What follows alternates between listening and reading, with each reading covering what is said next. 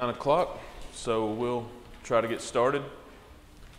And I've asked Brother Fudge if he would to lead us in prayer to get us started, so we'll do that at this time. Our Father in heaven, we're thankful for this time that we can assemble together, study from your word, come to you in prayer. We're thankful, Father, for your Son that died on the cross that we might have hope of eternal life. May we study our lessons today in such a way that it can help us to learn more about your word so that we can attain that hope. We pray that you be with the teachers in all the classes this morning. May they teach in a way that the students will easily understand what is being taught. Help us always to live our lives in such a way that we will be an example to others as we go about our day-to-day lives.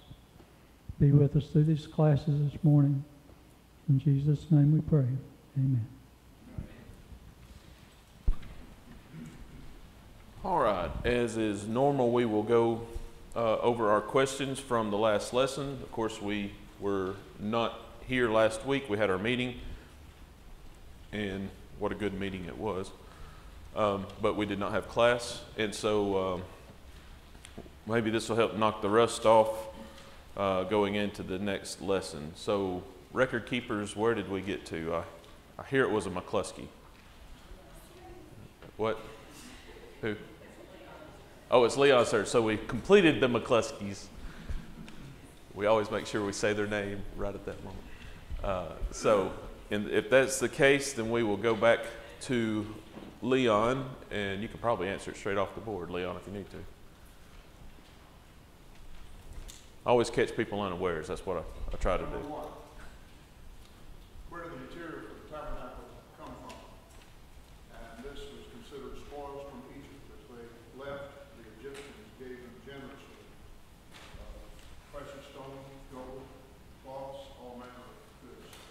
That's correct. So the spoils that they collected from Egypt that we were told about earlier in the book, here they collect them and will be using them in the tabernacle. All right, number 2. Miss Linda. Alicia, do you have number 2? There we go. All that they needed and more, right? They in fact, they had to tell them stop bringing things. That's how generous the people were at that moment. All right, number 3. What wood was used throughout the tabernacle? Acacia wood? Acacia, however the proper pronunciation would be, which I'm not 100% sure. But yeah, we actually talked a little bit about that wood, didn't we? It's a neat wood. All right, number 4. I guess we'll come on back over here. Greg? Number 4. What were the layers of the tabernacle coverings? 10 curtains, of fine woven linen, and blue, purple, and scarlet thread, with artistic designs of cherubim. Goat hair, 11 curtains, also ram skins, and curtains of badger skins. Okay, yeah, so there were several layers, and each layer seemed to serve a purpose with that, and because I know I had never really realized how many layers there were involved, but yeah, that was, so we had 4 total layers there of different coverings. All right, Nancy? What were the bases or sockets for the frame were made of silver? Silver, and each one was, what, 70 pounds of silver? And we had a lot of them. I think about 100, roughly 100 of them, if I remember right. All right. Miss Cindy, you got yours? All right. Either one of the Isbels. What was the design woven or embroidered into the linen? Cherubims, yes. Yes. And we do have some descriptions of cherubims in a couple places, don't we? All right, next.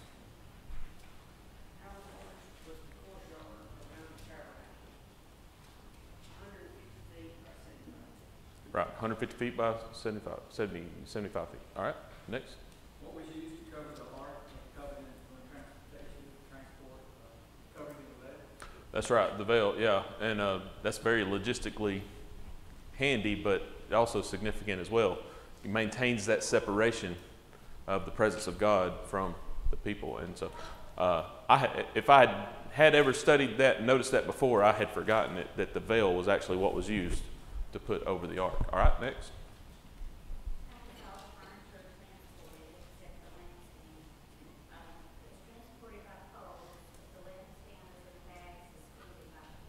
That's right. That's right. So everything was suspended by a pole and the lampstand in a bag. All right. Number 10.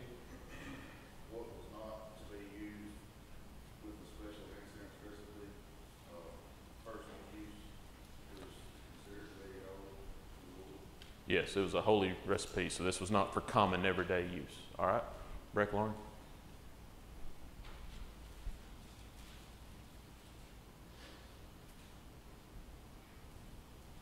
Who were the chief craftsmen? Bezalel, Judah, and what were they filled with? Holy Spirit. All right. Yeah. So they were inspired workmen. Do what? Also, holy of Dan. There you go. There you go. Yeah, I think he was of Dan. Right? Yeah. Okay. All right. Mom? Or did you have? Okay, Mom.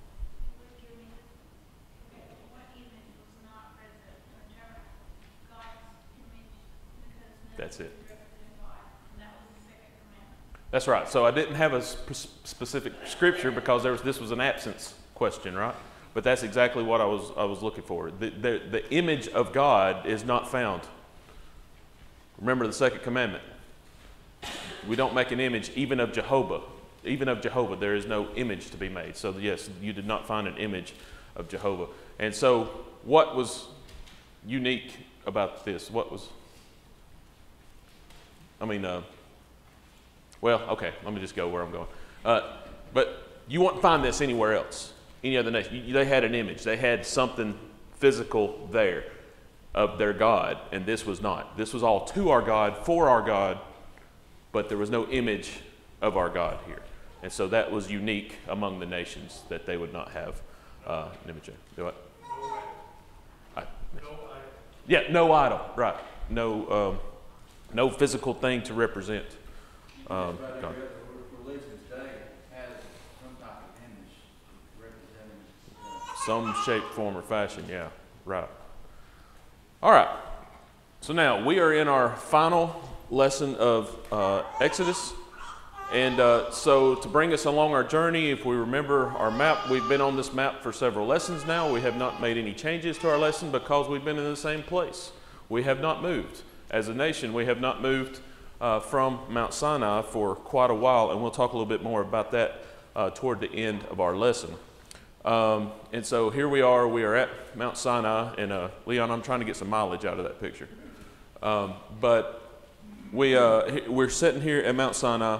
We have been here a while. We've received, the people have received the law. It's been ratified. It's already been broken. But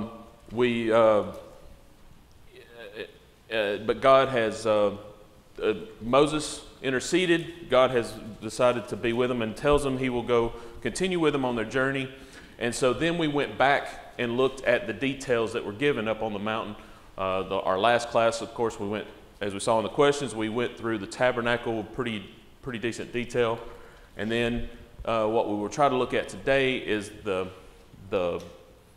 setup with the priests, and then hopefully some concluding thoughts if all goes well.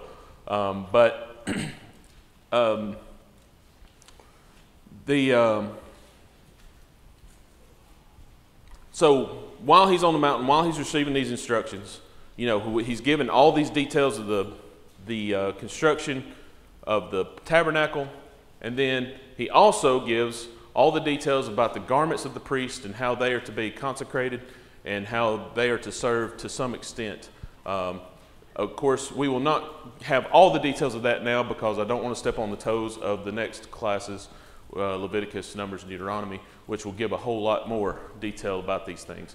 But we'll go over at least the things that are discussed here in Exodus and look at them in a little bit more detail. So he gives the instructions on how, and he picks the people. This is going to be Aaron and his sons that are going to play this role of priests. Aaron will be the high priest, his son will be priest, and then his sons will succeed him as high priest going forward.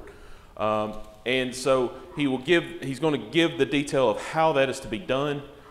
And this is no simple process. Everything about this is very detailed and very complicated. And so they had to be written down and taken care of, because this was not an easy thing to do. It wasn't a simple process.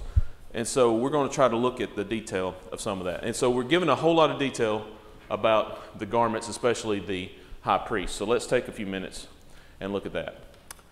Just like the tabernacle, there were several layers, there were several pieces to this ensemble that Aaron was to wear. And I never really thought that I would be showing a picture of boxer shorts in Bible class, but that's basically what we've got. This is the first layer was they called them linen breeches or linen trousers or whatever the case might be, but they were basically boxer shorts. It says they went from the hips to the thighs, and I'll be referring to Josephus a little bit during this discussion, because he gives a pretty detailed account of this. He's going over this section, and while Josephus wasn't there all the way back, he was first century, and he was a historian, and he had access to sources that we don't have access to anymore. And so he's a pretty good resource to look at. He's not scripture, he's not inspired, but he's a really good source to take a look at and maybe get some details. And he's pretty consistent with the scriptures, maybe with a few more details added in. And so I read this section of his Antiquities of the Jews. It's in book 3 if you're curious. And so he kind of fills in some things. And so he says that this was actually, a garment that you had to step into with both legs. So that kind of gives you an idea of kind of the boxer short type thing. Now the purpose of this was that it was to cover their nakedness while performing their duties. So this lets you know that God takes covering the nakedness seriously. It was profane. It was something that could really defile their work as priests. And so we had these precautions put in place to make sure that that was covered, that their nakedness was covered. And we don't have time to go into all of it right now, but this is a really good place for us to take a look and to make considerations as we consider what we are to wear. When we think about what we need to cover and what we need to do in order to cover our nakedness and in modesty studies and things. So the priests, a couple other places we can look at in regards to the garments of the priest to kind of help us develop how we may need to look at things as we try to choose how we present ourselves and our clothing. So that's the linen breeches or trousers that they were to wear underneath their clothing. The next layer, of course, different translations will use different words along the way, but the next layer would be like a tunic or a coat. This was also made of linen, and it says, I think the King James Version says embroidered. New American Standard says checked pattern. This picture, I know you can't see it on the screen, but this picture actually has, if you could see it, on a computer screen like I was seeing it earlier, it actually has a kind of a checkered pattern in that linen. And so there was some kind of pattern in this layer of the linen built in. And Josephus mentions that this was something that went all the way down to the feet. He would have seen the priest of his day. The priests were still practicing this, and so he would have seen the priest of his day. So that's what he would have been looking at, the priest of the first century. And he says this went all the way to the feet, had kind of tight sleeves, and so it just kind of served as a good base layer there for the rest of the garments. And he also mentions that it was embroidered with flowers with the different color threads there. All right. Our next layer is a robe, called a robe. This was blue. It actually says what color it is. It says this one was actually blue. It was worn over the tunic or coat. And it goes out of its way to mention the fact that the neck area was reinforced to make sure that it didn't tear. It was like it was hemmed. It had embroidery around to make sure that it was good and strong and could take weight. And we'll see why we might need that here in a little bit. But it was this tunic. It went over. This robe went over the tunic, and then at the bottom, in the tassel, kind of where you'd have tassels, it would alternate between bells and pomegranates. And the bells served a bit of a purpose there. It says that the bells were to make noise as he entered the holy place. And the text says that this is so that he will not die. Now some translations will say, lest he die. So I'll open it up real quick. What do you think? What do you think these bells were all about? Were they to keep him from dying, or any thoughts? Be just like obedience. Be just like what? It's obedience. This is what God designed it for, and if they weren't there, it would be disobedience. Yeah, so that's the obvious. I mean, God commanded it to be there. And so, now what I've heard before, I don't know, but this is just something I've heard before and kind of always had in the back of my mind. And then as I read through the text, I didn't read it exactly that way this time, but still could be a possible. But, this was serious work the high priest was doing. And if he made a mistake, what very much could happen? Yeah, and so so he's in the tabernacle doing his duties, and you're hearing him walking around, you're hearing the bells, and then no bells. We know we've got a problem.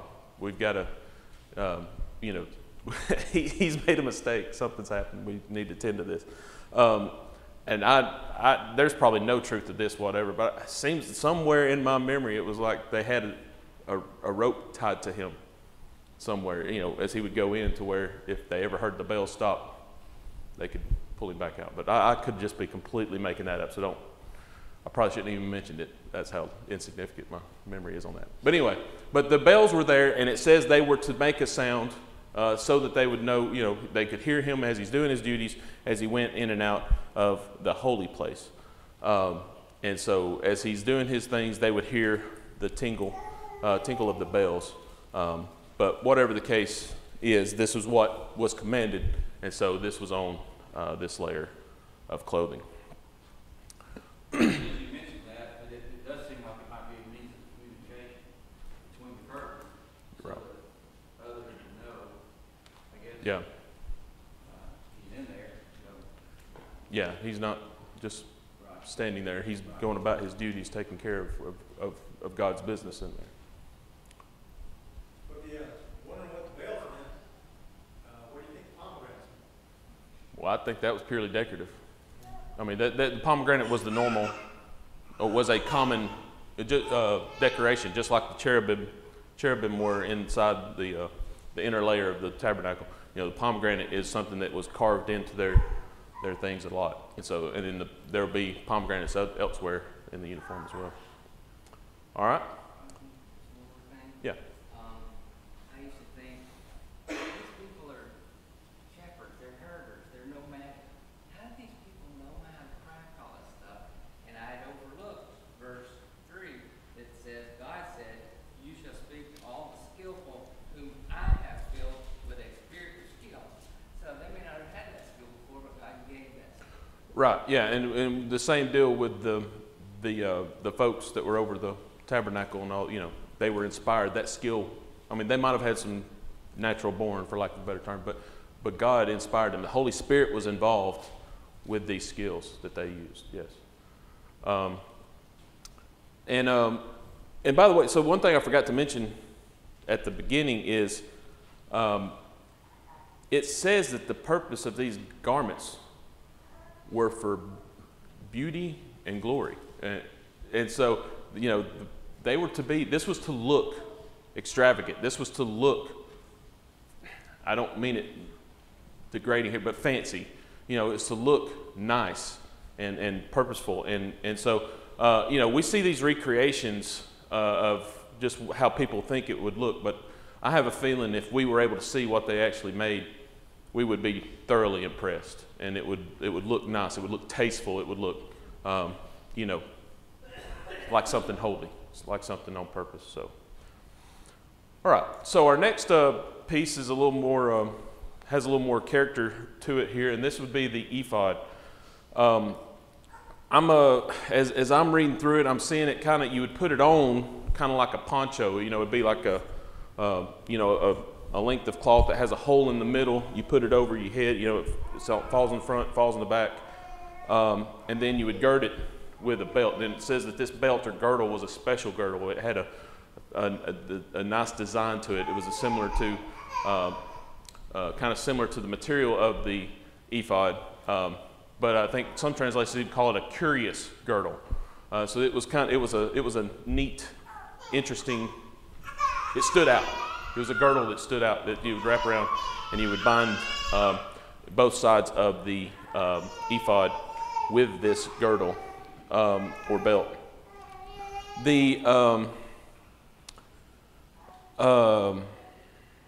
Now the two pieces, it said, you know, two pieces, the front and the back. And they were joined together at the shoulder, and then on this shoulder, they were to place the onyx stones, one on each shoulder.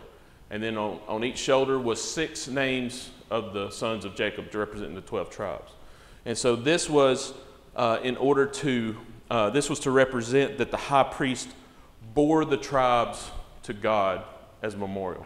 And so it was like, you know, this is where you bear loads, is on your shoulders. And so the tribes were inscribed on these stones on his shoulders, and so he would then present them to God and would bear them to God. And so they were joined together. The ephod was joined together with those onyx stones. And y'all forgive me on the pronunciation of the precious stones. I don't exactly deal with them every day, so I don't know all of them. Now it was made of threads of gold, blue, purple, and scarlet.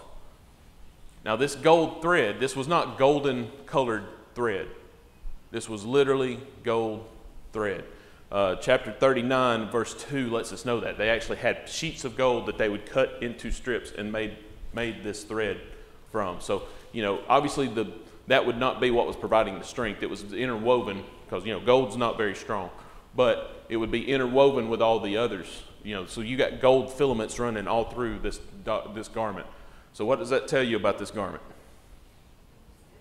It's expensive.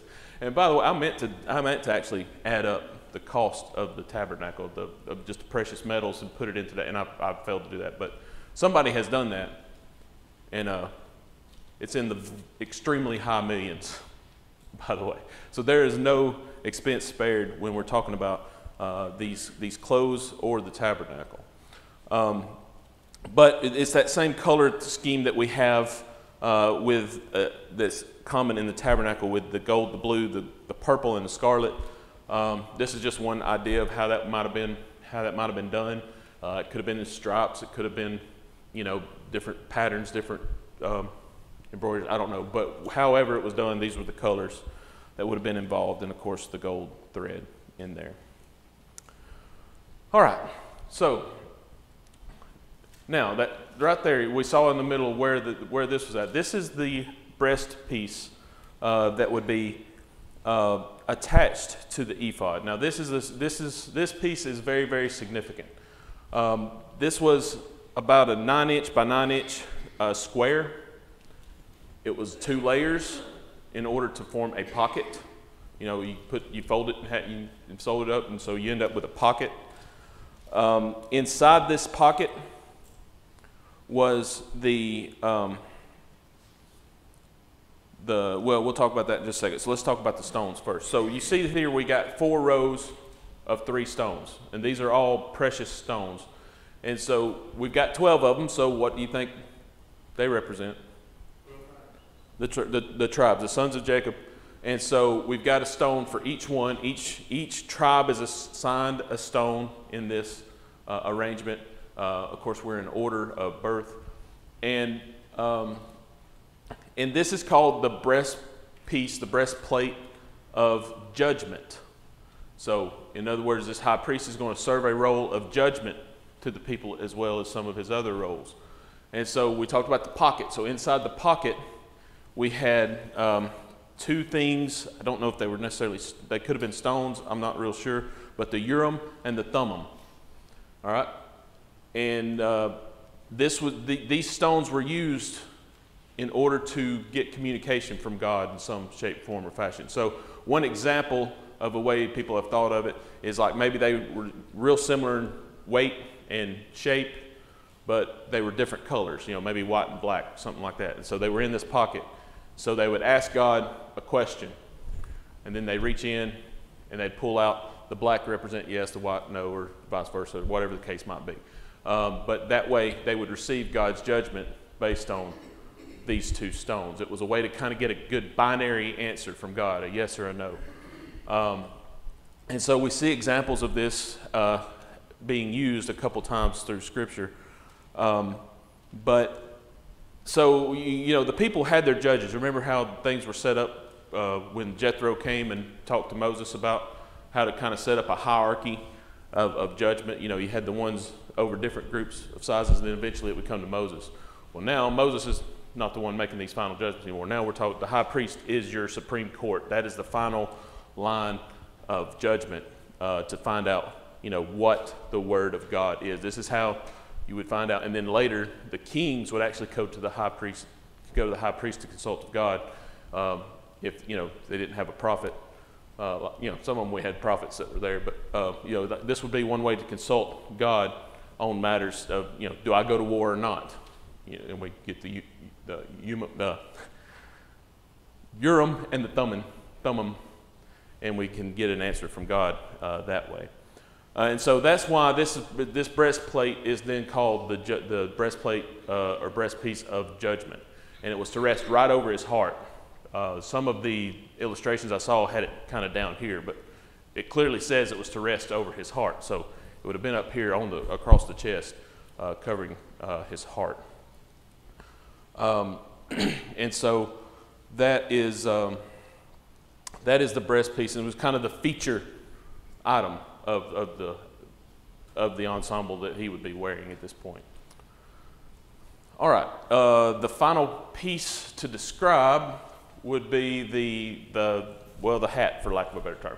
It's called a mitre, turban, a couple different things. This was of linen as well, and of course, if you want more details of what it might have been, you know, you might look at Josephus. He has some more details about it. But it was a turban of linen, and then fastened to this linen was a gold plate that would be up there, and it was fastened. You can see it in this picture there was a blue rope or string of some shape, form, or fashion that would fasten it to it.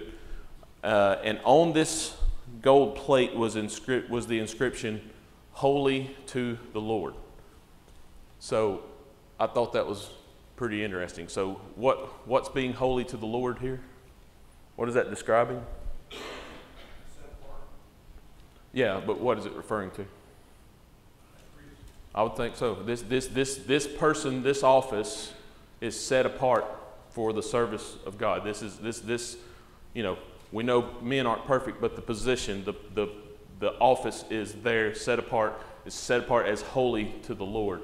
And so just kind of a fitting description or inscription for the whole thing we've got there.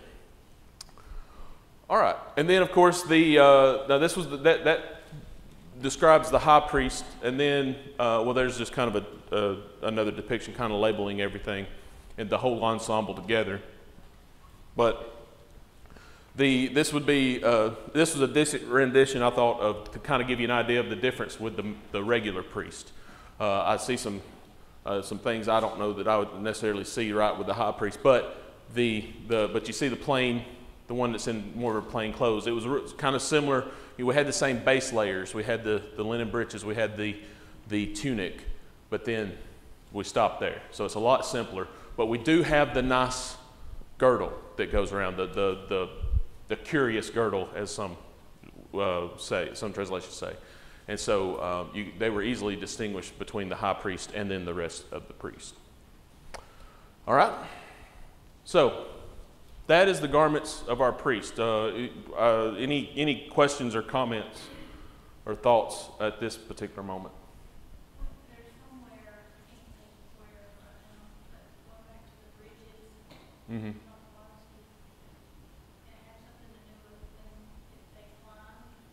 Yeah, I believe it's going to be in some of the other places. But yeah, when they climbed, it would make sure. Well, and then we also talked about it when about the altar. You know, it had the steps, and so they want to make sure they didn't have any steps or something to that effect to make sure that nothing was exposed at that point. Anything else? Okay. In Hebrews, we see all the comparisons about Jesus being better high priest and all those relationships. That this was the foreshadowing of Jesus' role. And the 12 tribes and those stones being on the priest's breastplate there, and the designation of holy to the Lord. You know, we're those 12 stones. And if we're in Christ, and Christ is going before the Father on our behalf. All right, and I'm going to give you all a minute when we're going to talk some Hebrews, but yes. So yeah, keep that in mind. Anything else before we kind of move forward a little bit? Roger, when you're reading through this, and as we get through Leviticus 2, it's over and over and over holiness. Yes. From holy. It's pretty extravagant, but that's not the focus. The focus is the holiness. Yes. And not to spoil Leviticus, but be holy, for I am holy, right? So we'll hit that a little bit more in just a minute. All right, so let's look at the consecration process of the priest.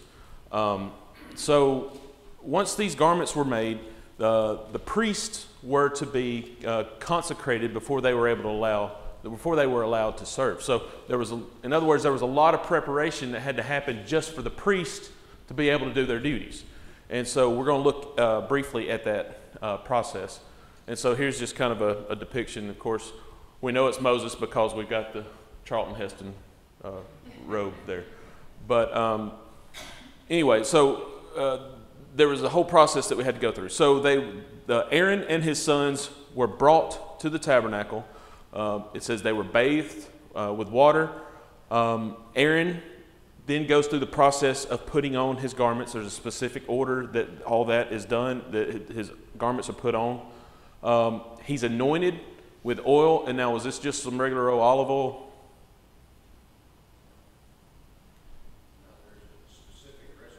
That's right.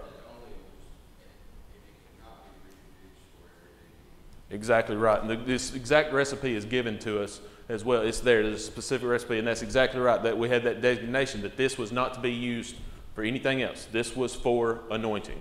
And so this is the oil that they're anointed with this oil. Aaron's sons are then to be clothed with their garments.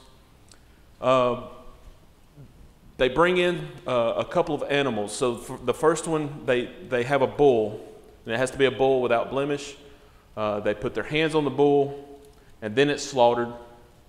They take some of the blood, they put it on the horns of the altar, and I may leave out a couple little details. I have to depend on you to do some reading to get all the details. But that's part of what's done with the blood. It's put on the altar, and then there's various parts such as the internal fat, the liver, the kidneys. All that is offered in smoke, as a smoke on the altar, actually on the altar and offered. The rest of that animal is taken outside the camp and burned. And this is considered a sin offering. This is called a sin offering with the bull. 2 rams are also brought. These are yearling rams without blemish. The first ram, their hands are laid on the ram, then it's slaughtered. Its blood is then sprinkled on the altar. It's then cut into pieces. It's completely washed, the inside and out, and then is offered as a burnt offering, as a sweet-smelling aroma to the Lord. So this was called a burnt offering. And then the second ram is brought. The hands are placed on this ram, it's slaughtered. But this time the blood is placed on the right ears, the thumbs, and the big toes of the priest in order to consecrate them. And then they take a little bit more of that blood from the second ram. They mix it with the anointing oil, and then that is put onto the garments and the priests themselves in order to consecrate them for their service. And there's some details along with excuse me, I'm trying not to get too confused. But the fat from this ram, along with some specific breads and wafers, or unleavened wafers and things are put together, and that is then, they put this in the hands of Aaron and his sons, and they wave it in some shape, form, or fashion. It's considered a wave offering to the Lord, and then it's burnt, and it says that the smoke offers a pleasing aroma to God. And so then the breast of this particular ram is then also done, treated as a wave offering, but this is actually given to the priest as their portion. This is how they, a part of how they got their sustenance and things like this. So this was a part of what was given to them. And this second ram is called the ram of ordination. So this is the ordaining process of what we're going through with Aaron and his sons. So all this, like I said, I didn't give every detail. This was just kind of an overview. So please read, look at it. It's very interesting. And then if you really want the details, check out Josephus and his comments on his commentary on this. This process now happens for 7 days. I'm kind of understanding it is that we go through this same process for 7 days. I don't know, or it takes 7 days. I don't know exactly which way that would be. But whatever the process is, this consecration of the priests, this dedication of them, is to last 7 days. And then it mentions that this office will be passed forward or passed down to Aaron's sons throughout the generations. So when we have a new high priest come in, we have new priests that we have to go through this process to get them ready. Now, y'all will be going through this in detail greatly going forward with Leviticus, Numbers, and everything, but as far as details of the sacrifice. But what it mentions here is that there will be continual sacrifices every day. A yearling lamb in the morning as well as in the evening, sacrificed every day that the priest will be administering as their normal duties. So this process is pretty messy. This is a bloody process. Probably have to use a lot of water for cleaning up too. Yeah, I'm not sure. I don't know if that was even done or if it was just kind of stacked on. But whatever the case, this was not a clean process. And so you can imagine later in Jerusalem when you had everybody bringing things in the city, and these same processes were happening then too.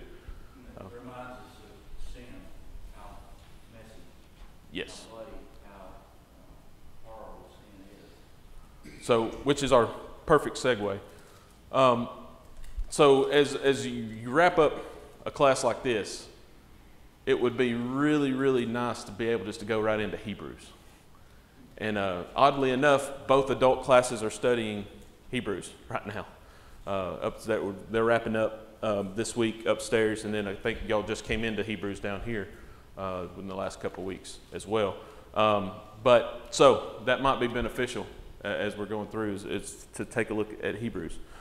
So those of you that have Hebrews in your mind, have that churning as we ask these next couple of questions. So like we said, this was not a simple process. This was very complicated, and it's even more complicated than how I spelled it out today. But what was the purpose? Why did we have to go through all this? I mean, because we know the final picture, right? We know Jesus. We know about Jesus, and things are a lot simpler with Jesus, right? Or is it? All right. So, what's your thoughts on that? What is why do you think God had them go through all this?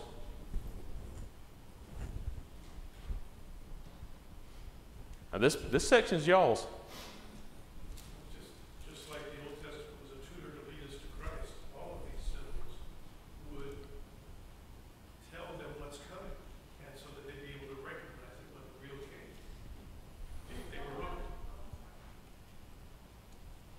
one of you. It's all about the blood.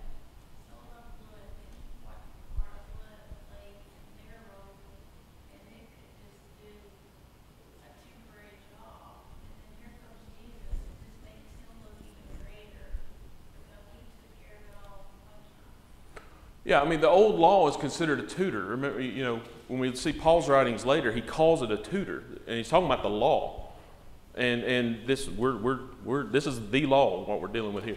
And so it teaches us so much. And one thing it teaches us is what sin does to our relationship with God, and what it takes to reconcile that, and that is blood. Now, we all know the blood of bulls and goat can't take away sin, but this was teaching us what it took, the mess that is made, Hank. And so in order for us to get back with God, it teaches us. God has never changed, right? I mean, some of the things that we do now have changed thanks to Jesus, but God has never changed. The same things that dealt with sin back then are what deals with sin now. Jesus is the difference. And so it teaches us. It's the tutor that brings us to understand Christ. The other piece of this is that it set that nation apart. Remember, this was a holy nation. It was something different. And so it set them apart. But I think the big thing was teaching us and being a shadow of the things that come. That's the language that's used quite a bit. This is a shadow. You don't get the full picture in a shadow. You get an outline. You get a rough, but you don't get the fullness. You don't get the full picture. And so the old law was a shadow of what would come under Christ. And also, you mentioned the perpetual nature of these sacrifices. This is something that had to be done constantly, just kept having to happen, kept going on.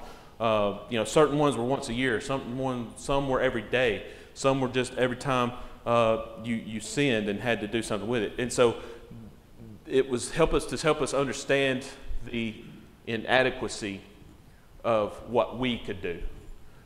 We could not do these things ourselves. There's no way we could keep this law ourselves. And so there was no way that we could justify ourselves. Did you have something, Leon? Well, just a couple of verses to those. You're summing up Hebrews and the purpose of this. Hebrews 8:5 uses that expression, who serve a copy and shadow of heavenly things. Chapter 10 and verse 1, the law having a shadow of the good things to come, and not the very image of the things. So these are verses that are handy to nail down to the purpose of, and in the context he's dealing with the tabernacle and the instructions about that, and the priesthood and that sort of thing. Yeah, so I appreciate it. So if you're taking notes, there's those references. All right. He's always what? Pattern, yes. Yes. Yes. Yes. He's always got a pattern and makes it understood. Along with that is the kind of the pattern of servitude, how we are to serve the Lord, and it is day by day, and it is done in a exclusive, specific way to Him, and that's what sets it all apart for us. And so it's not that foreign from us today and how we are to serve the Lord. Understand how significant and important it is. Right. And so all of this served a purpose, an ultimate purpose, bringing us to Christ. All right, so I've got 1 minute. So what I want to do in that 1 minute is make sure we kind of understand the chronology, because we kind of got off into detail, and for good reason. We got kind of off in the details, and we did all that. But I want to make sure that we understand where we are in the chronology of things. So the people arrived at Mount Sinai the 3rd month after leaving Egypt. The law is orally given. It's ratified. Moses is up on the mountain for 40 days. Remember, we have the whole calf incident during that. And then Moses ends up back on the mountain for 40 more days. And 6 months are then spent building the tabernacle, making the priests for the garments, getting all that set up. All right? Now, the first day of the 2nd year, the tabernacle is set up. We've been prepping, getting everything built and ready for it. And now on the first day of the 2nd year, the tabernacle is then set up. We have 7 days of consecration for the priest, And on the 8th day of the 2nd year, Aaron and his sons begin their work as priests. And then, as we will see going forward, we will leave Sinai on the 20th day of the 2nd month of the 2nd year. So we've been here roughly a year. We have here at Sinai. And so when they leave Sinai, they have a king, they have a law. So what are they? They're a nation. The nation promise is now fulfilled. Now we need to go get the land, right? And so we'll be dealing with that later. Now, I know we're out of time, but I do want to read this real quick. This is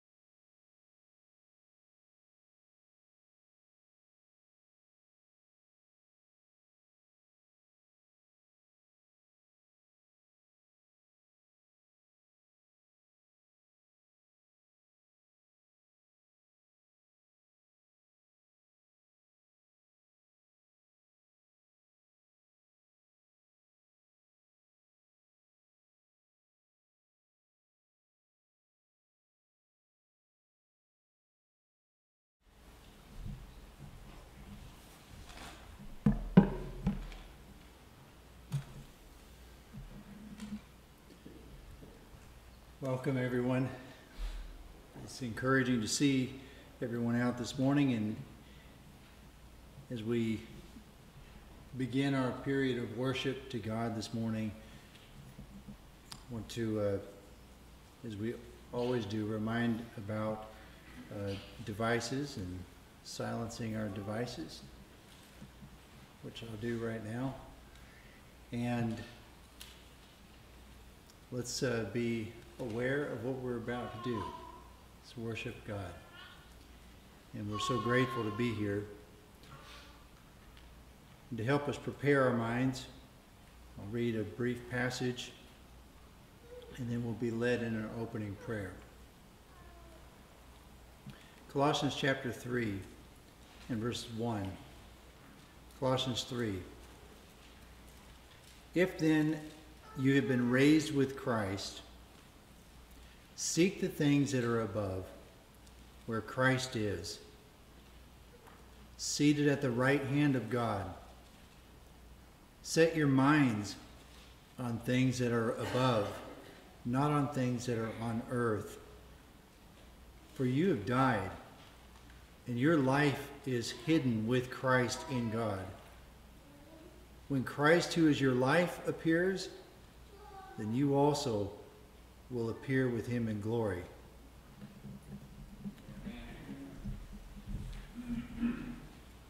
Let's pray.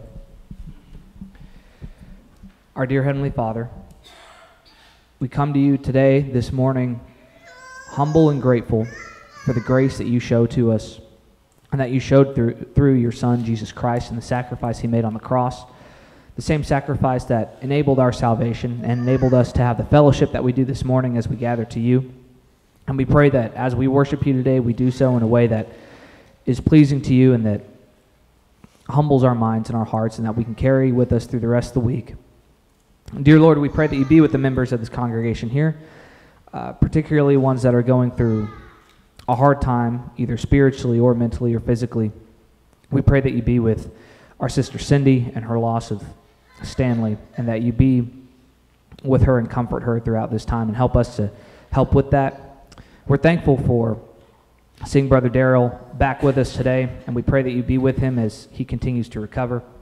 We pray that you also be with Larry Brooks in the same way, and with Brady Graves, and with all the others here, Lord, that have ongoing health issues, and that you be with them and help us to help them in a way that is beneficial. We come to you grateful today also for the new fellowship we have with our new brother Jude and with his coming to Christ. And we pray that as he goes forward in his walk, that we be encouraging to him and that we help strengthen each other and all serve you in a way that's pleasing to you. We pray that you be with us through the rest of the service. It's in Jesus' name we pray. Amen.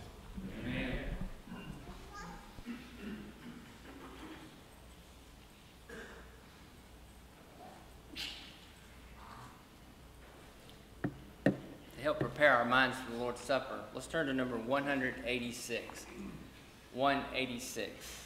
The songs that we'll sing are here up on this board in case you're using your book. We're just going to sing the first, second, and third stanzas, not the fourth.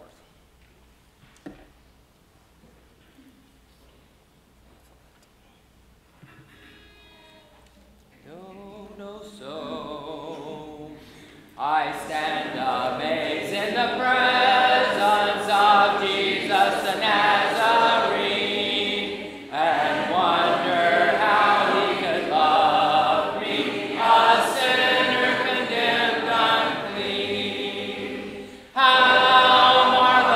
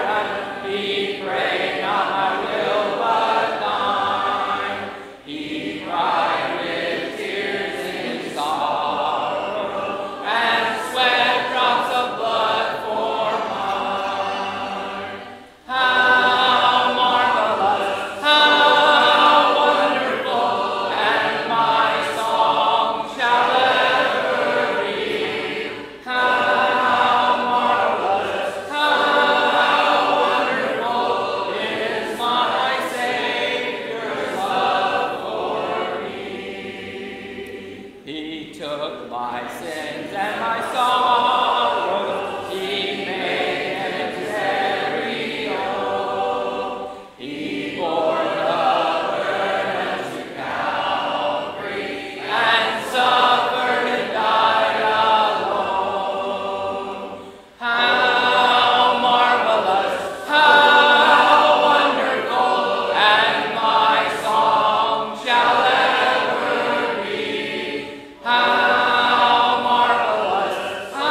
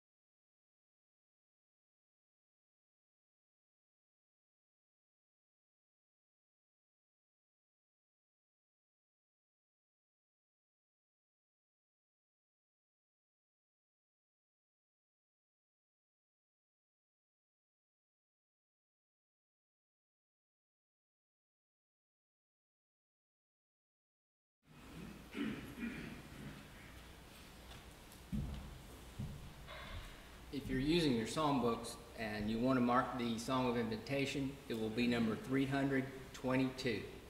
322, Bring Christ Your Broken Life.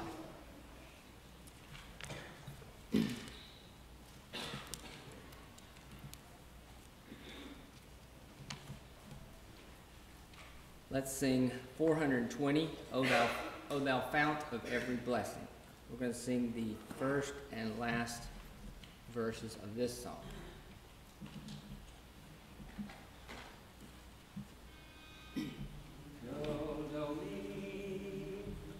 O thou fount of every blessing, to my heart to sing thy praise, streams of mercy never ceasing, for songs of thousands praise. Teach me ever to adore thee, may I still thy goodness prove, while the hope of endless glory fills my heart with joy and love. Oh, to grace how great a debtor daily I constrain to be.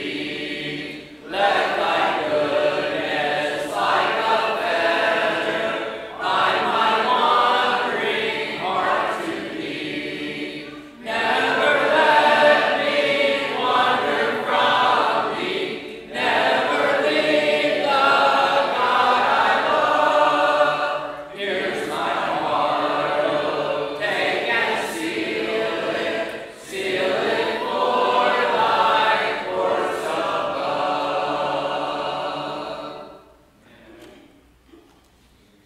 Song for the lesson will be number 474, Grace Greater Than Our Sin. We'll sing the first and last stanzas, and it's comfortable before you may stand. 474. Oh, marvelous grace of our loving Lord, grace that exceeds our sin and our guilt, yonder on Calvary's mount outpoured, there where the blood of the Lamb was shed. Grace, grace, God's grace, grace will pardon and cleanse within. Grace, grace, God's grace, grace that is greater than all our sin. Marvelous, infinite, matchless grace, freely bestowed on all who believe. You that are longing to see His face, will you this moment His grace receive? Grace, grace, God's grace, grace that will pardon and cleanse within. Grace, grace, God's grace, grace that is greater than all our sin. Please be seated.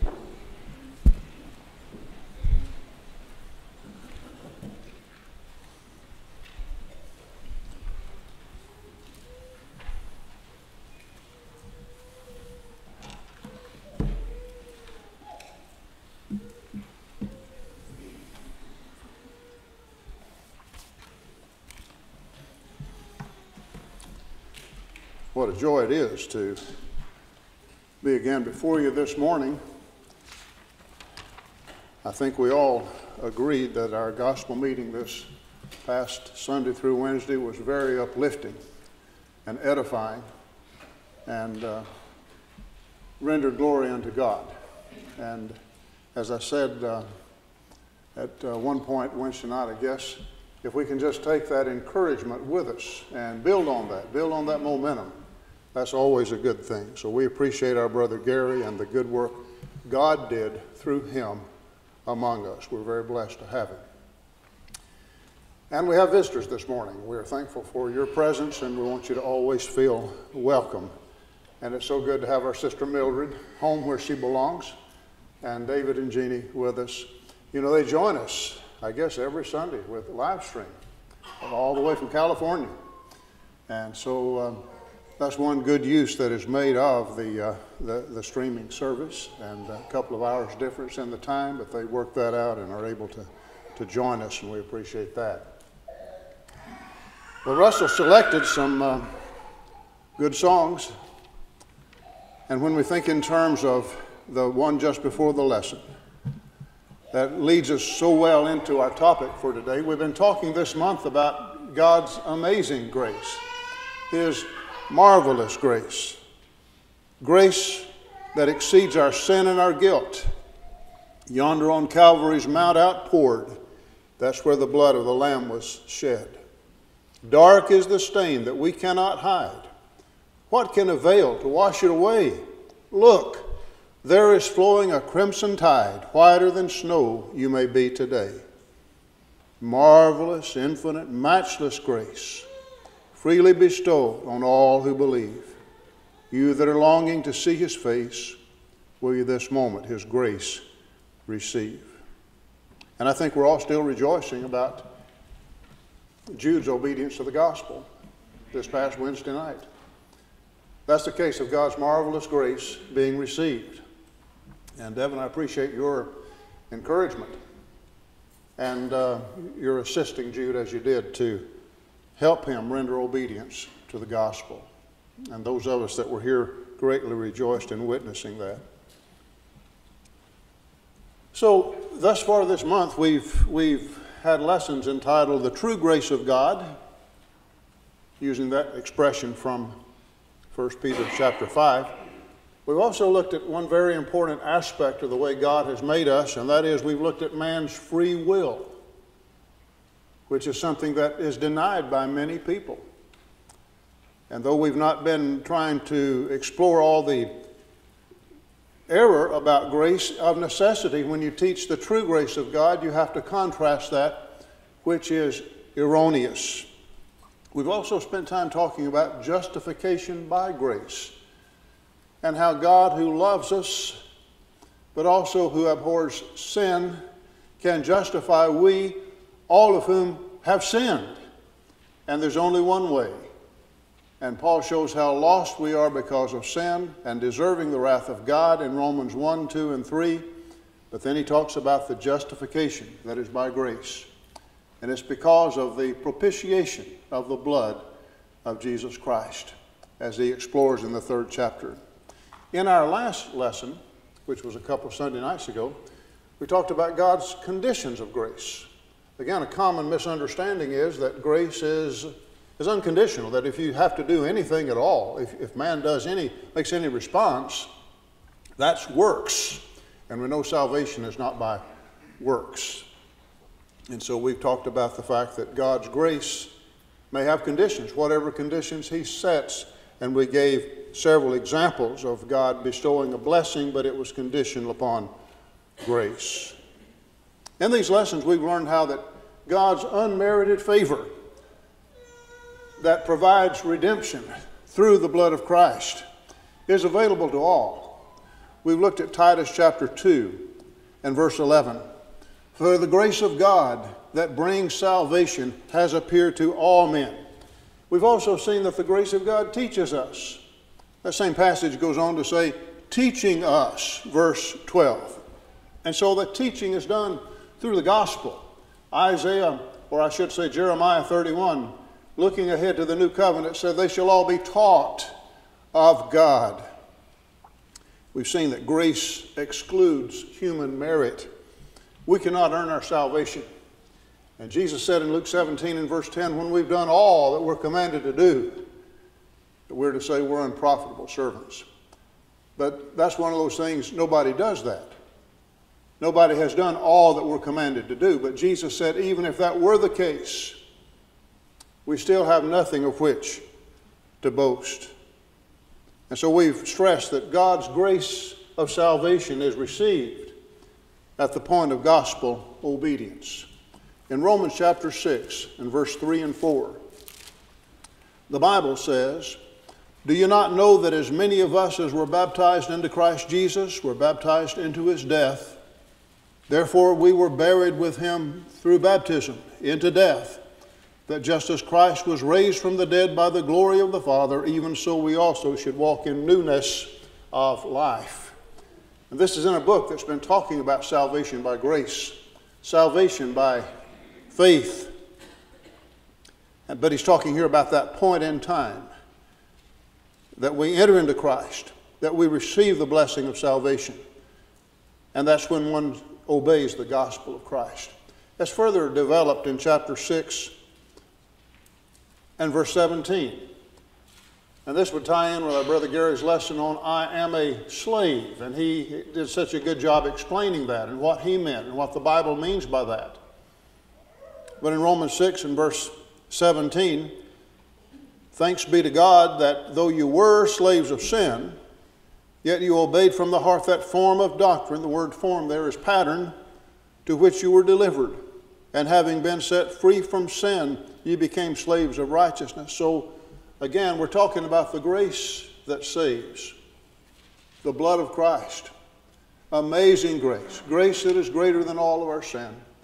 And it's right to ask, at what point does God's grace save us? At what point are we saved by grace, by faith? And this tells us specifically, it's at that point of gospel obedience, if there's that transition, no longer a slave of sin. Satan is a cruel master. He desires our destruction. He desires our eternal ruin. No longer slaves of sin, but now slaves of righteousness, with one who loves us, with one who calls us friends, with one who forgives us and blesses us. And so that point is made, Paul says. You were slaves of sin, now you're slaves of righteousness. When did that take place? He says, when you obeyed from the heart that form of doctrine unto which you were delivered. So all these passages are helpful to us in understanding truth about the grace of God. And the thing about the grace of God is, not only do we enter into that saved state by the grace of God at that point when we become a Christian, but grace is something that we must continue in. Notice the wording in Acts chapter 13. In Acts 13 and verse 34, the text says that through many trials that we must continue in the grace of God. 2 Corinthians 6 and verse 1 says to receive not the grace of God in vain. And so again, there must be a continuation in the grace of God. But this morning, I want to consider, if I may, with you, the book of Hebrews. The lesson this morning, building on what we have said, we want to look at grace and the Christian in view of several other passages of Scripture. We've referenced John, the first chapter, which talks about our receiving grace upon grace. And I'm wanting to look at several passages with you this morning. And we'll take these in order in the book of Hebrews, if you'll turn with me to Hebrews chapter 2. In Hebrews 2, the Bible says in verse 9 that we see Jesus, who was made a little lower than the angels for the suffering of death, crowned with glory and honor, that he by the grace of God should taste of death for every man. John 3:16 talks about the world. God so loved the world that he gave his only begotten Son. But here in Hebrews 2 verse 9, that he by the grace of God should taste death. Some translations say for every man. The New King James says for every one. But it individualizes it. And again, as our brother Bill at the Lord's table this morning mentioned, it's not that we can fully apprehend this, that we can fully comprehend this, but we should try. And to just think that by the grace of God, Jesus tasted death for you individually. He tasted death for me individually. He tasted death for every one. The book of Hebrews has a lot to say about grace. It's a book that is encouraging Christians that are faltering. The ones he's writing have not quit entirely, but they might. They're in danger. He's writing people that have lost their focus. He's writing to people that have lost their joy in serving the Lord. It could go either way from them. And so you have interspersed throughout the book warnings that deal with that, but there's also encouragement, and there's also the effort to refocus their attention. And what does he focus it on? On Jesus Christ, but on the grace of God. In chapter 4, are you discouraged? Verse 14, are trials getting you down? Thinking about giving up? And so we read in Hebrews chapter 4 and verse 14, seeing then that we have a great high priest who's passed through the heavens, Jesus, the Son of God, let us hold fast our confession. For we do not have a high priest who cannot sympathize with our weaknesses, but in all points was tempted as we are. Now verse 16, let us therefore come boldly to the throne of grace, that we may obtain mercy and find grace to help in every time of need. Don't you find that encouraging? That the throne of God, you think of his great power, you think of his awesome, he is omnipotent, he's omniscient, he's omnipresent, and all of that, as we've recently studied about the divine nature, and all that's true. What's his throne called? Is it called a throne of wrath? Here the text calls it a throne of grace. And we're encouraged to come boldly. The word boldly doesn't mean recklessly or carelessly or irreverently, because we must approach God with reverence that is due his name. He is an awesome God. But boldly means with the confidence that a child can approach his father who loves him.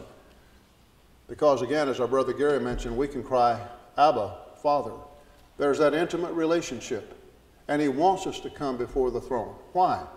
To receive mercy and find grace to help in every time of need. And so the throne is called the throne of grace. But let's look at one of those warning passages. Still in the book of Hebrews, we turn to the 10th chapter in Hebrews chapter 10. The writer's encouraging them to do things that will help them to be built up, to be steadfast. And part of that is in verses, for example, in Hebrews, the 10th chapter, verses such as verse 23, verse 22, let us draw near with a true heart and full assurance of faith. Well, that's encouraging. Verse 23, let us hold fast the confession of our hope without wavering, for he who promised is faithful. That's encouraging. God is always faithful. Hold on. And then what we can do with each other. In verse 24, let us consider one another in order to stir up love and good works. And a large part of doing that is what we're doing right here, right now, this morning. Not forsaking the assembling of ourselves together, as is the manner of some, but exhorting one another, and so much the more as you see the day approaching. So all of this is preventative. All of this is positive. All of that is to build each other up, to strengthen our faith. But that prefaces what comes next, which is a warning. What if we don't do that? What if we're careless about that? What if we don't regard the sacrifice of Christ as we should and come to him for salvation, as this book is about? What if we seek a relationship with God some other way, or just abandon that relationship with God? Verse 26 says, if we sin willfully after we've received the knowledge of the truth, there no longer remains a sacrifice for sin, but a certain fearful expectation of judgment and fiery indignation which will devour the adversaries. In contrast, verse 28, anyone who's rejected Moses' law dies without mercy on the testimony of 2 or 3 witnesses. Of how much worse punishment do you suppose will he be thought worthy who has trampled the Son of God underfoot, counted the blood of a covenant by which he was sanctified a common thing, and insulted the Spirit of grace? Well, the passage goes on. We know him who said, vengeance is mine, I will repay, says the Lord. And again, the Lord will judge his people. Verse 31, it is a fearful thing to fall into the hands of the living God. So that's why we need to take the encouragement passages seriously. That's why we need to do the things that are under consideration to build one another up, as well as to maintain our own faith. Our own faith needs maintenance. We need strengthening. But again, if that's cast aside, And by the way, in verse 26, if we sin willfully, may I say, what that's not saying, if you sinned and you knew better than that, you have no hope. Many times when one sins, he knew that was wrong. He knew better. Again, context is always important. Here he's talking about people that are rejecting the Christ, rejecting the faith. Whether it's going back to Judaism or whatever, the point is they're not being faithful to the Lord. So it's not a single transgression. It's not the fact that they committed a sin, but they knew it was wrong ahead of time, so there's no hope. He's not saying that. And I say that because I know some people have misunderstood the passage. The sinning willfully here is when one is turning aside from the Christ. One is becoming unfaithful to the Christ. And what do you need to do in a case like that? Sometimes people say, well, I know I need to get back in church. Does that reflect what verse 29 says has happened? What one is doing by unfaithfulness is trampling the Son of God underfoot. He's counting the blood of the covenant an unholy thing. And as pertains specifically to our lesson, he's doing despite to the Spirit, who is here called the Spirit of grace. That's what needs to be repented of, not just the fact that one has missed services. And we need to see the gravity of what one is doing when he does become unfaithful to the Lord.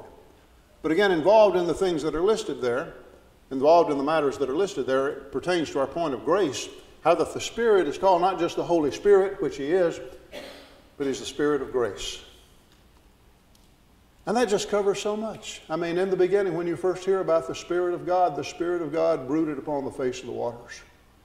You see the Spirit of grace, Rocky, in the tabernacle with the men that were inspired to oversee the work, the craftsmen and all of that. You see him throughout the Old Testament. You see him coming on the day of Pentecost. But not only that, you see the Spirit of grace helping us to bear the fruit of the Spirit to God's glory. And you see the Spirit of grace in Romans chapter 8 when we pray and we don't find the words to say what we would like to express. And the Spirit intercedes for us on our behalf with groanings that cannot be uttered. He's the Spirit of grace. The Spirit and the bride say, come. From Genesis to Revelation, he's the Spirit of grace. And this passage is saying, do you want to do despite to the Spirit of grace? Let's move on to chapter 12. I'm talking about grace right now in the book of Hebrews. We're calling the lesson this morning, Grace and the Christian, because that's what these verses deal with. In chapter 12, again, you have a similar pattern. Words that encourage. All of chapter 11 should encourage us, this hall of faith. The first several verses of chapter 12 are to encourage us. Verse 12 says, Hebrews 12, verse 12, strengthen the hands which hang down and the feeble knees, make straight paths for your feet, so that what is lame may not be dislocated, but rather be healed. Pursue peace with all men and holiness, without which no one shall see the Lord. So would you say that that's encouragement, that's exhortation, to strengthen, to be strengthened, and to see our role in again, maintaining our faith and helping one another. But what does the next verse say? Verse 15 says, looking diligently, lest anyone fall short of the grace of God, lest any root of bitterness springing up cause trouble, and by this the many be defiled. Now here are people who are Christians. Numerous times he's addressing them as brethren, wherefore holy brethren. And so you have that kind of chapter 10, verse 19, therefore brethren, having boldness to enter. So throughout the book there's no question, and when by reason of time you ought to be teachers, chapter 5 says. So there's no question, we're talking about people that are Christians. And I say that because sometimes someone says, well, if someone were to fall away, that just shows he wasn't a Christian to start with. Well, that's a cop-out. These people were Christians.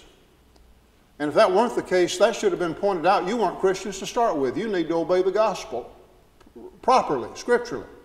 That's never said. But these who are Christians are warned, lest in verse 15 they fall short of the grace of God. I was reading the ESV on that. See to it that no one fails to obtain the grace of God. But these are Christians. They've obtained the grace of God in terms of remission from past sins. But it's not enough to say, I've been baptized. He's talking here in this book about what you do after you're baptized. He's talking about what God wants of those who are his people, and he's warning his people lest you fall short of the grace of God. And notice also, I hope you don't get tired of me saying consider the context, but in the same verse that warns us about falling short or failing to obtain the grace of God, he goes on to say, lest any root of bitterness springing up cause trouble, and by this many become defiled. In other words, your attitude of bitterness, even though there's a root of bitterness, it can spring up and it can defile. That state of bitterness in the heart can cause you to fall short, to fail to obtain the grace of God. You know, there is such a thing as righteous indignation. And we're told to abhor what is evil and to cleave to what is good. And so there's such a thing as a holy hatred for sin. There's such a thing as righteous indignation. But there's no such thing as righteous bitterness. And some people have allowed themselves to become embittered. And they just go through life stewing and rehearsing in their mind injuries, either real or perceived, and it just eats them up. But not only themselves, but the text says, and thereby the many be defiled. You see, your attitude of bitterness can set such a bad example that you take others along with you. And so he's warning here of things that can cause us to fail of the grace of God. And by the way, along that line, we remind ourselves of Galatians 5 and verse 4, where Paul speaks of those who would seek to be justified by the law, and then he says, you are fallen from grace. So that settles the matter. One can fall from grace. Some of the Galatians did. The Hebrew writer, this makes no sense if that's not a real possibility, and he's warning that. But the point is, it doesn't need to be that way. God doesn't want it to be that way. The writer didn't want it to be that way. It says you need to be aware this is what can happen. This is what your bitterness can do to you. This is what your secular mindset can do to you. He goes on to warn, lest there be any fornicator or profane person like Esau, who for one morsel of food sold his birthright. We have a birthright. And it's possible for a Christian to sell his birthright and fall short of the grace of God. Still in this same chapter 12, verse 28 says, therefore, since we are receiving a kingdom which cannot be shaken, let us have grace by which we may serve God acceptably with reverence and godly fear. Just in terms of the kingdom that we're part of right now, as well as looking ahead to the eternal kingdom in its state of glory, let us have grace. It seems that in this context here, it's the idea of let us have gratitude. The ESV says, therefore let us be grateful for receiving a kingdom that cannot be shaken. I really like that thought. We have received grace from God. What should come from us? Grace. We should sing with grace. There should be hearts in our speech is to be with salt seasoned with grace, that you may know how to answer everyone. We receive grace. We sing like people that have received grace. We receive grace. We talk like people that are the recipients of divine grace. And here in this passage, receiving the kingdom with grace, with gratitude. We reflect the grace of God that has been manifested among us. One final passage in the book of Hebrews is chapter 13 and verse 9. I don't know, sometimes we say you save the best for last, and it's not up to me to pass judgments on one passage being best in that sense, but to me one of the best points in the book of Hebrews is made here in the last chapter. It's one of those, it's kind of a summary passage. And Hebrews chapter 13 and verse 9, do not be carried away with various and strange doctrines, for it is good that the heart be established by grace, and not with foods which have not profited, with those who have been occupied with them. And so he's been contrasting about the altar, those things that were a shadow of that which is to come, a shadow of the substance. And he's saying that's not the thing that strengthens. What strengthens the heart? It's good that the heart be established by grace. And so we define grace, as we said in the beginning, as God's unmerited favor. And we think of the redemptive work that is in Christ. And yet, when it comes to this topic of the grace of God, there are many things that grow out of that, so that we don't stop simply with a definition. We don't stop simply in seeing salvation from past sins. I want to mention a couple of other passages, if I may. In 2 Corinthians, a passage that's often considered when we're taking up the contribution. As Bill said this morning from 1 Corinthians 16, every child of God on the first day of the week is to give of his means. Let every one of you, the text says. We need to be diligent to do that. In 2 Corinthians 8 and 9, he's talking about the descriptive terms to sow bountifully, to sow cheerfully. But where I'm coming from here in this chapter is that the word for grace, charis, the word charis is found 10 times in these two chapters. That's a lot of grace. Now, not every time is it rendered as grace. Sometimes it's rendered as gift. But many times it is rendered as grace. But again, looking at the context of 2 Corinthians 8, verse 1, brethren, we make known to you the grace of God bestowed on the churches of Macedonia. Here are churches that, compared to the more affluent Corinthians, were in, verse 2, deep poverty. He said, I want to talk to you about grace. Because in verse 4, they implored us with much urgency that we would receive the gift and the fellowship of the ministering to the saints. Receive the charis, the gift, the grace. And verse 5, this they did not as we hoped, but first gave themselves to the Lord and then to us. So verse 6, we urge Titus that as he had begun, so he would also complete this grace in you as well. Last part of verse 7, see that you abound in this grace also. Look at all the grace we're seeing in this chapter. Just in the first 7 verses, verse 1 is grace. Verse 5 is the word, verse 6 is the word grace. Verse 7 is the word grace. What's he talking about? The matter of giving. Do we look at it that way? Now we're told not to give grudgingly or of necessity, but repeatedly the concept of our giving financially in this context for the relief of needy saints. As Brother Bill said this morning, we have part in supporting not only with the local work here, but several gospel preachers in various places in the world. And the church has done that for many years. And so the contribution is for doing the work of the Lord as defined in Scripture, but repeatedly it's just called grace. And he does that some more, again, sometimes using the word gift. But again, in chapter 9, verse 8, God is able to make all grace abound toward you, that you also, having all sufficiency in all things, may have an abundance for every good work. It's grace that you get to give. It's grace that you get to have fellowship in these things of the Lord. In verse 14, and their prayer for you who long for you because of the exceeding grace of God in you. Again, context is in their giving and their contribution. I'm asking, do we look at it that way? Do we think, what wonderful grace God has bestowed upon us? Marvelous grace that we can have part. And to that end, we want to give in a way that reflects we're seeking first the kingdom of God and His righteousness. And it's not an afterthought of some kind. Quickly, in the book of Philippians, the first chapter. In Philippians 1, Paul expresses his thanksgiving and his prayer for the Philippians.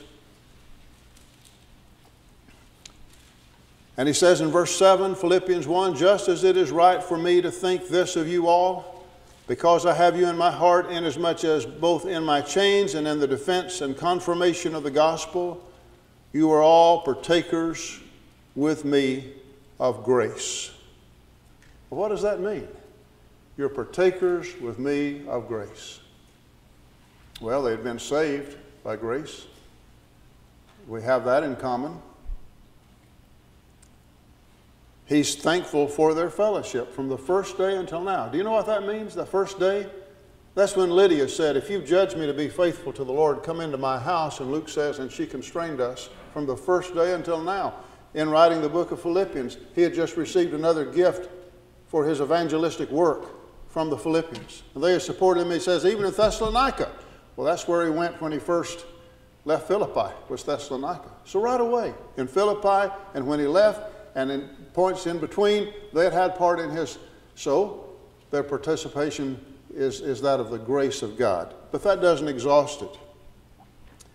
Because you go on down, and he's still talking about grace and what's been granted. In verse 29, he says this, for to you it has been granted on Christ, on behalf of Christ, not only to believe in him, but also to suffer for his sake, having the same conflict which you saw in me, and now here is in me. He says, you're partakers of grace with me. And that means the good, but it also means the bad. That means the salvation. That means the spiritual gifts. That meant the fellowship in the gospel. But he said there's something else you've been granted to do. Not only to believe in Christ, not only to trust him, but also to suffer for his sake. Do you see that as grace? As something that God allows us to do?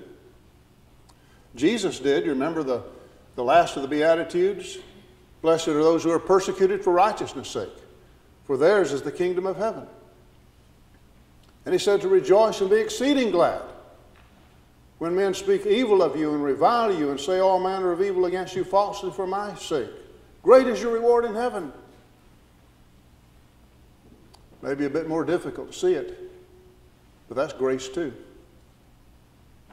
And Paul says, you've heard this was in me, and now you're having the same conflict. You're partakers with me of grace. My final passage is 1 Peter 1 I meant to say. 1 Peter 1 and verse 13. 1 Peter 1:13 says, therefore gird up the loins of your mind, be sober, and rest your hope fully upon the grace that is to be brought to you at the revelation of Jesus Christ. When by his grace